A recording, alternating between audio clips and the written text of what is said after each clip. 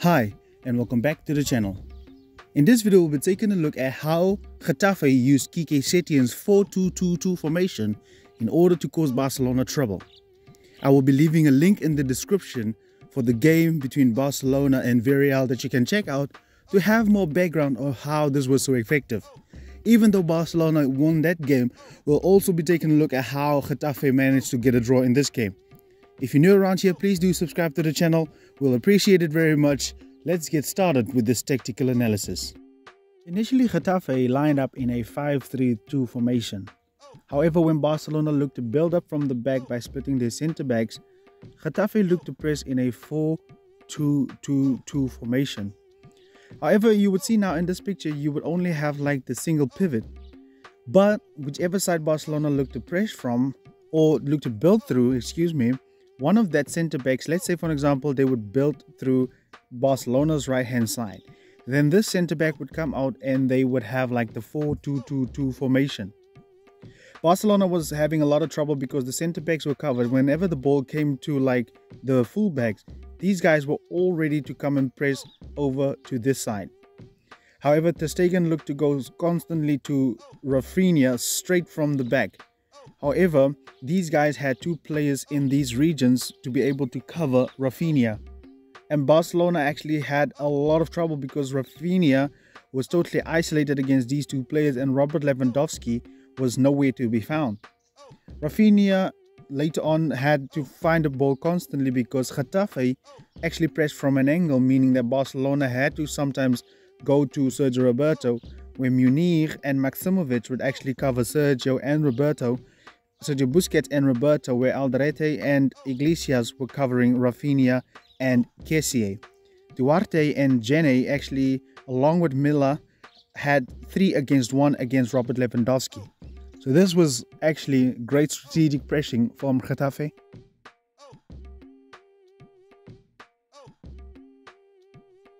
Barcelona really started to open Getafe up in order to have more control over the ball, because Araujo and Sergio Roberto were starting much more wide on the right-hand side in order to draw these guys into a press. That is where Sergio Busquets actually and Kessie started to form like this sort of diamond around these two players. However, in order to maintain the success or the stability in midfield, the manager of Getafe actually had these fullbacks coming up over here. This wouldn't allow Rafinha to have more space actually, because Alderete and Duarte actually still would maintain the numerical advantage over Rafinha over there, and Robert Lewandowski couldn't be a problem because Jene and Miller actually still had a 2 versus 1 in this region. Barcelona constantly stepped up and had to find ways to get through this. However, Rafinha and Robert Lewandowski was having a hard time. So Getafe know if they could shut them down, Barcelona would have a lot less effectiveness. However, that just allowed Ter Stegen to go long more often than he wants to.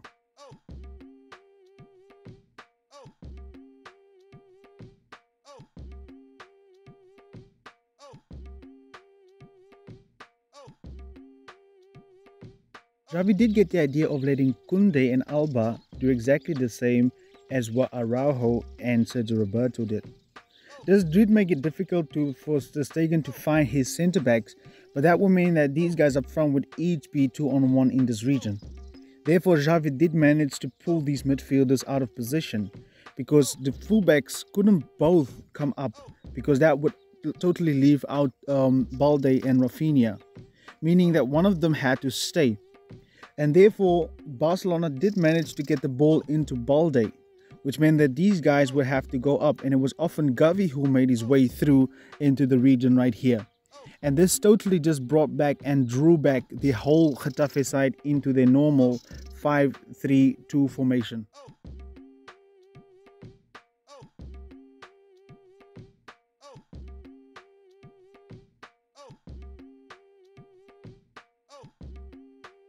The best way for Getafe to be able to keep up was reverting to a 4-3-3 formation, where they could now actually press from an angle much better, and they would now have a lot of numbers on whichever side they tried to press or get Barcelona to play on. Now, however, Ter Stegen was actually very good And because Miller actually had to go up, Ter Stegen time and again found Xavi. And Xavi coming towards the ball drew a centre back out with him, which could allow Robert Lewandowski to get in behind.